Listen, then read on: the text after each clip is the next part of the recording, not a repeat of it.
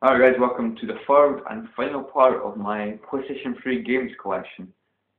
It's taken a lot longer than I thought. It's my fault, it's entirely my fault because I tend to, ramble on when I'm, showing games, or when I'm showing you the games. So yeah, we'll just get the end, finish the rest of the collection of shall we? Next, here we have Blur, which I've recently just completed, and I thought this game was absolutely fun and addictive as hell, in my opinion. There was a lot of things about it which I thought was a bit disappointing, such as the car customizations. You could only change the colour of the car. You couldn't put paint or flames or decal, or you couldn't put any. You couldn't customize them like that, like a Need for Speed game or that. I think this game does look like Need for Speed or Burnout with that, with that Mario Kart twist to it with the power ups, So, I have to get it, and now that I've got it, I think it's really fun and enjoyable, guys. Also, a racing game, probably the first racing game I've played, but it's actually good online. I actually find that really enjoyable online. So next we have Burnout Paradise, the Ultimate Box. Yeah. So when I got this for a fiver, when I seen it for a fiver, I couldn't really resist. Not just for being Burnout Paradise, but actually for being Ultimate Box and all. I couldn't believe it. I don't know if it's got. I don't really know what extra features it's got, obviously, because I haven't played the original Burnout Paradise. I've not played this game in a while actually. I played it for 2 hours 2 or 3 hours when I first got it. Played it an hour, 1 hour the next day. Not played it since, but it was enjoyable. But the problem is I was playing Blur at the same time, and I was really enjoying Blur. So this game kind of got abandoned. But I will get back to that game because it's really fun and really fast paced as well. A fast paced racer, just like Blur. Next game here is Soul Calibur 4. Alright guys, I'm not gonna lie, okay, I prefer this game to Soul Calibur 2 and 3, okay? Why? I'm not gonna lie, because the opponent's armor and your armor, the character's armor breaks. And when you're playing as a female character, or playing against a female character, and the armor breaks, they're into their bikinis and that is, it's fun. It's funny to see, So I'm not gonna lie, that makes the game a lot more enjoyable. So yeah, you can judge me if you want, but it is a fun game. It's good, it's quite good online as well. There's still a decent amount of people playing it online. Yeah, let's get a handful of games here. Haze, oh god, not Haze. Really not too great. Maybe not as good, maybe not as bad as people say it is, but that's saying a lot because people absolutely hate this game to bits, and I kind of see why. It's not really that good a first-person shooter. I would only recommend you buy this if it's £3 or £4 because it's not that great, to be honest. Beowulf, the game, based on the movie, I would imagine. I've not played this game too much. I played it when I first got it for about an hour to 2 hours maybe. I've not played it since, but I'm looking to get back into it because I was kind of enjoying it. But I think this game might get a bit repetitive, and I don't think it'll be too long, so I need to get back to it.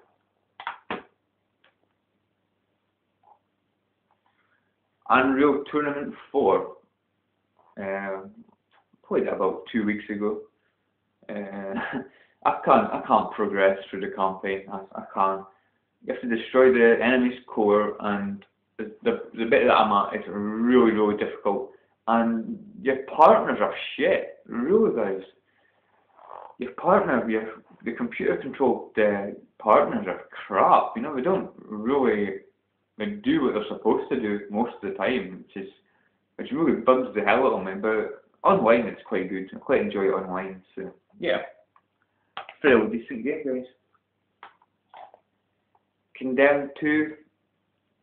This game's actually made me jump a few times, to be honest with you. I didn't think it would be too scary, to be honest, but it has made me jump a few times, which is a good thing, because I like being scared playing games, you know. I like scary games, really, which you don't really see too many. You don't really see too many really scary games nowadays. I would say I'm quite far into the game, but yeah, it was like when you're doing a mission or a level, you have to like look for clues and you have to like give like an accurate description. It basically comes up like options you can choose, like I don't know what weapon you think killed this guy or whatever. I don't know, guys. I'm not really good at explaining. It's not really easy to explain it. But basically, you choose an option, and how accurate you are, you get a rating, like a star rating. I don't know how that benefits you really.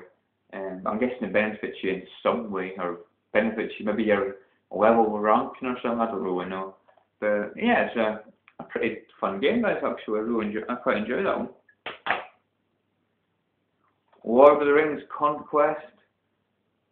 I'm not played it in a while. I basically completed the campaign as the good guys. I was halfway through as the baddies, the bad guys, you know. And of course, I swapped PlayStation 3s, my dad, and basically what happened is I couldn't transfer the data from my system onto my USB stick, because EA Sports or EA Games, sorry, some of the games don't actually allow you to transfer data because it's copyright protected, which is a load of shite in my opinion. So I was a bit annoyed about that. I mean, we're going to have to start the whole game again, which I'm not too enthusiastic about, but I might. Not too bad a game, but not that great. It's a bit repetitive. Sonic Unleashed, not played this for a while, but I was getting far into it. Probably near enough the last couple of areas, maybe. I love it. I love the daytime levels, but the nighttime, the warehouse levels they annoy me. They're just, why, Sega? Why did you turn them into a warehouse? It just spoils the entire game, in my opinion. But you know, when I complete it, I'll still play it for the daytime levels because they're fantastic, in my opinion. You know, really fast paced and really fun. Right, I'm just going to get the whole handful here, guys, because these are the last games. Right, well, peering in the camera, right. Virtua Fighter 5. Okay. Now tell me what I'll show you guys. I don't know if he's on here. He could be. Yeah, he's on here. He's on here. But first of all, I'll talk to you about the game. First of all, Virtua Fighter 5. I quite enjoyed Virtua Fighter 4 on the PS2. It's not really a fighting game. It's really, like an amazing fighting game. It's just a simple fighting game. A simple pick up and play fighting game. You don't have to really know the combos in many fighting games. But I just think it's a more simple fighting game, which I think benefits a lot of people because they don't have to worry about combos and stuff. I mean, if you want to learn the combos, fair enough. But I think this game's just more simple to other fighters. It's more arcade style, and yeah, I'm actually really enjoy that game, guys. It's really fun. But what I want to point out here, guys, and I'll put all WWE fans out here. Why is Rey Mysterio in the game? I don't know if you can see that. That guy with the mask. Yeah. Him. Why is Rey Mysterio in the game? Nah, I'm taking the mic, guys. It's not Rey Mysterio, but he definitely looks like the wrestler Rey Mysterio. Seriously, he does. I found that really funny when I first seen that. Like, just as soon as I seen it, I was like, Rey Mysterio. I think the guy's called El Boise or something like that. The next game is Eat Wag. this game's funny. Okay, this game is meant to be like a, you know, like a funny game. You know, it's meant to make you laugh. It's got elements in the game that like references from other games, basically. Which, if you've played games, you know, that they're referenced to, you'll find it really funny. In the first level, this guy looks like the man from Hitman. You know, the guy Hitman.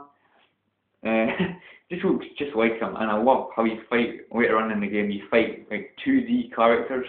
You can when they're like facing you front on, you can shoot them, but when like turned sideways, all you can see is like a line, like typical 2D enemies. It's funny, guys. You know, it's a really funny game. You know, it's so bad. The game's so bad that it's good. That's all I've got to say. It's fun.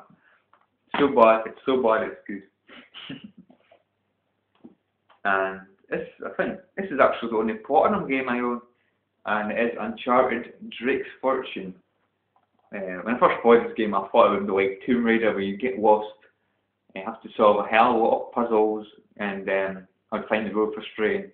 But I didn't. I was greatly proved wrong. This game is far better than Tomb Raider, in my honest opinion.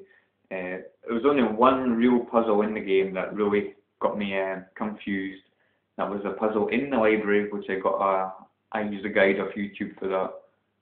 But you know, it's really enjoyable. Great scenery. You know, and the scenery in this game, you know, it blew me away. It looks absolutely beautiful in my opinion. And I really want to pick up the second game, Uncharted 2. It's cheap enough now, so I might pick it up soon. Because I really want to play it, you know, because this game is fantastic. And the second game is supposed to be better, so in my honest opinion, at the moment, I can't really see it being much better than that, but I might be proved wrong again. So yeah, next game is the Sega Mega Drive Ultimate Collection. Now this is just amazing, you know. If you grew up with a Sega Mega Drive like myself, you really need to own this game. You know, it's got the classics, it's got the Sonic games, it's got the Streets of Rage, the Golden Axe games. You know, they just mean the world to me, you know, apart from maybe Golden Axe 3 and Sonic Spinball and Sonic 3D, but the other Sonic games and the Golden Axe games are fantastic, and you know, Streets of Rage, they're just amazing games. I can play them over and over again and not get bored. Just breathtaking stuff. So yeah, guys, I would really recommend this arcade, the Sega Mega Drive Ultimate Collection. If you grew up with a Sega Mega Drive, if you did grow up with a Sega Mega Drive, I would still recommend you get them anyway, because you know, you may be surprised by you may even enjoy them, even if you've never played a Sega Mega Drive game in your life. You never know. Just classics. So yeah, next game is Borderlands, which I've got in the sleeve there. Get out there, there you go. So yeah, Borderlands. As I've mentioned in my last basically games I've been playing lately, I'm basically playing through this game for a third time, in fact.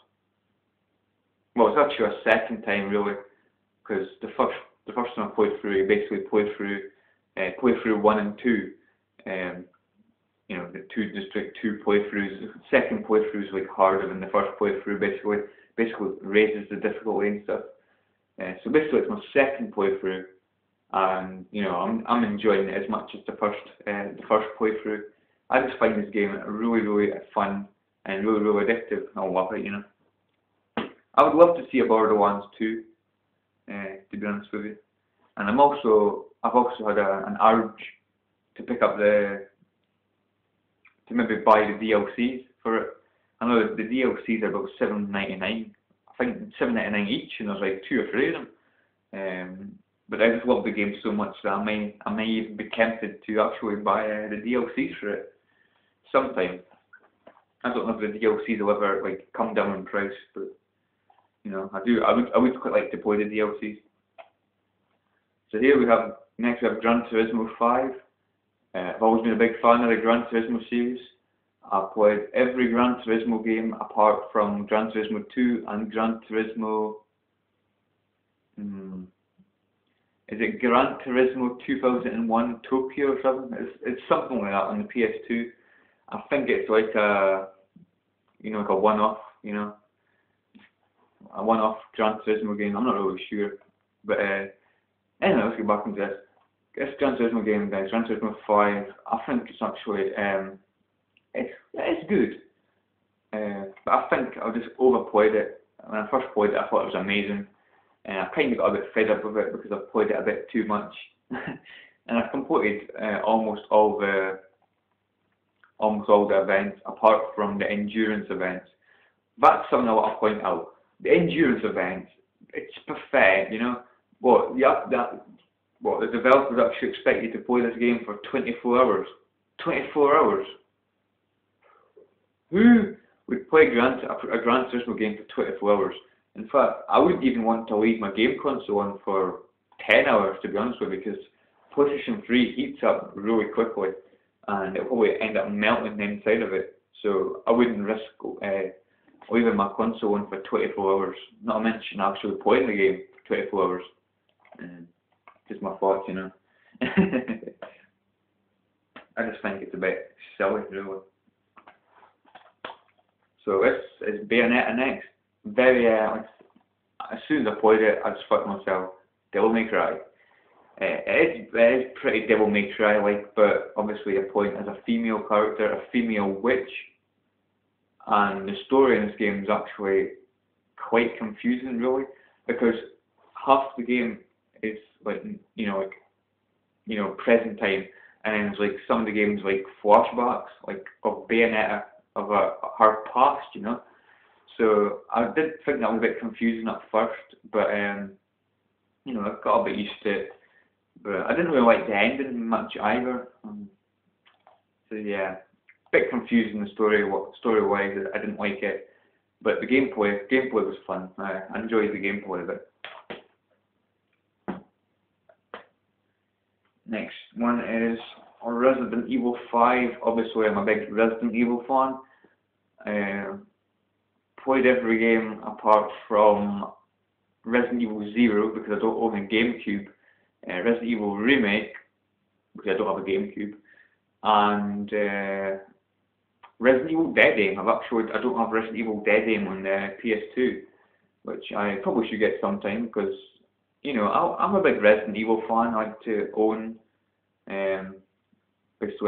almost every Resident Evil game. Oh, I don't have Resident Evil Gaiden. Is it Gaiden on the Game Boy Color? I don't have that either. Yeah, anyway, where was I? Yeah, I'm enjoying this game. I've enjoyed this game greatly. I've put over 100 hours in this game since I got it, which was 2 years ago. I've not played it for a while now, actually, which is unusual for me because I usually really enjoy a game of Resident Evil. A lot of people don't like Resident Evil 5. A lot of people don't like the location. The location could have been a lot better. I prefer like Resident Evil to be in like a mansion or something, rather than like Africa or somewhere. Better like a mansion or a haunted house or a manor or a castle or anywhere like that. So I wasn't really too keen on the location, but I think the game's absolutely fantastic in my opinion. I don't like Sheva. You all know Sheva, don't you? That annoying character that follows you and whose computer AI is absolutely terrible. But I enjoy Resident Evil 5 really. Last 3 games, oh god. So we have Alien vs Predators. No, Aliens vs Predator. There you go. I've almost completed the Marine. I completed the Alien a while ago, which was pretty short. The Alien, because the Alien moves quick, which means you can complete the levels pretty easy. Not quite too much as the Predator. I prefer the Aliens to the Predator, to be honest with you. I don't know why, but I do. It's a lot more fun playing as an alien, to be honest with you. That's why I was a bit disappointed with the Alien campaign was really short. But yeah, guys, I feel a good game. I really like that. I've not played that too much online because, in fact, I've not played it online too much. I've only played it once online, in fact, and that was only just when I first got it, because I was, I was curious, But I'm not a big online gamer, so yeah. Last two games, Killzone 2, PlayStation exclusive, PlayStation 3 exclusive, and a good one at that, guys. Really, really good game. Completed it once on normal mode. I'm attempting to play it on the hardest mode, which is it legendary mode? I don't know what you call it, but yeah, I'm gonna play through it again. Hopefully complete it on hardest mode. I completed the first two missions, and I can really tell the difference in difficulty compared to normal mode. It's a big step up in difficulty. You die a lot quicker, which is quite bad, quite hard. I think it's going to be quite hard, but I'll give it my best shot. And it's a good game to play online as well. One of the games that I actually do enjoy playing online. And the last one, Fear 2 Project Origin. I'm just going to say oranges there. Project Oranges. Fear 2 Project Origin. I should probably have played the first Fear first, but I hear it's not as good as this game. I hear Fear 2 is a lot better. It's supposed to be, a lot better apparently. The controls, I've got to say, as well as the same as Killzone 2, the controls feel a bit clunky. They don't feel really smooth, like when you're playing like 007 Quantum of Solace or Call of Duty games. The controls feel really smooth, really responsive and stuff. But sometimes the controls feel a bit unresponsive and a bit clunky, which is a shame. But I still really enjoyed the game, and this game did scare me a few times as well. When Alma just pops out of nowhere. She's evil, I tell you. She's evil. So yeah, the ending was a bit weird. I'm not going to spoil the ending because I'm just not going to spoil the ending. But I really think they should make a Fear 3. I don't know if they plan to make a Fear 3, but I think they really need to make one to kind of explain what's happened here. So yeah, guys, that's basically my PlayStation 3 game collection, and I've officially got a sore throat, to be honest with you. Speaking, I don't really speak for this long on camera. I usually speak for about 15 minutes, not a whole, 45 minutes. Bloody hell, man. So yeah, I'm going to stop this video right here. These videos have gotten a lot longer than expected. I hope you've enjoyed it. I know near the end I've got a bit, I'm getting a bit worse, tongue-tied, I start off well, but as I progress and, after been speaking for a while, I start to get more and more tongue-tied. Apologies for that, guys. Hope it's still watchable, and I'll catch you on next time. See you guys. Take care.